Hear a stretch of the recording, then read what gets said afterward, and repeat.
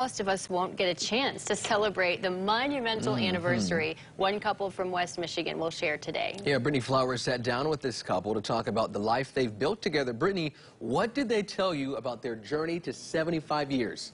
Yeah, it's a very special day for Dick and Maxine Rafferty. They're 97 years old, and today they're reflecting on the lifetime of memories they've made together. If you want to know the secret to a long and happy life, we're probably the happiest now than we've ever been. Just ask Dick and Maxine Rafferty. We've been very fortunate and blessed to survive this long. Rewind to 1946. I had just been released from active duty on the West Coast.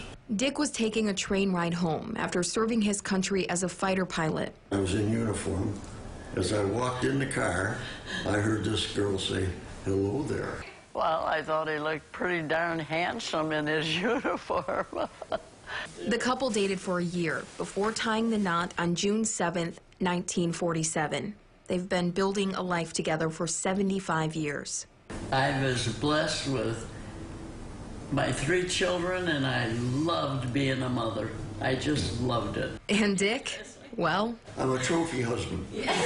As many laughs as these two have shared over the years. There's going to be ups and downs through the marriage. They've also had their fair share of challenges. They lost a daughter when she was just 11 years old. If we had bad times, we had bad times. If we had good times, we had good times. And we just ride with it. That loss gave the Raffertys a new appreciation for family.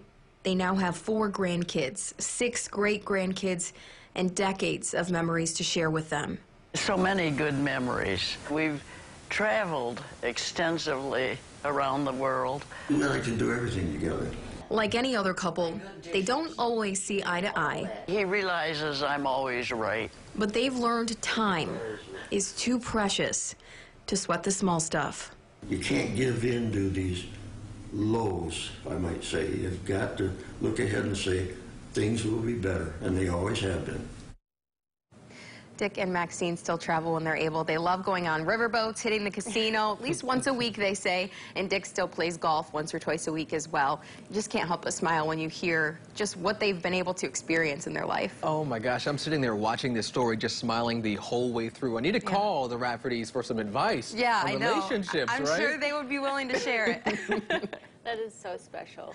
I know my grandparents would bicker they were married for 70 years. Yeah. And they would bicker with each other, and that was kind of their way. I love how sweet they are with each other, too. And to see the differences and what makes it work. They did say they do bicker. They just didn't do it while I was there. So. Hey, we all do it, right? I mean, we all love do it. Thanks, Good for Brittany. them. Yeah, thank you, Brittany.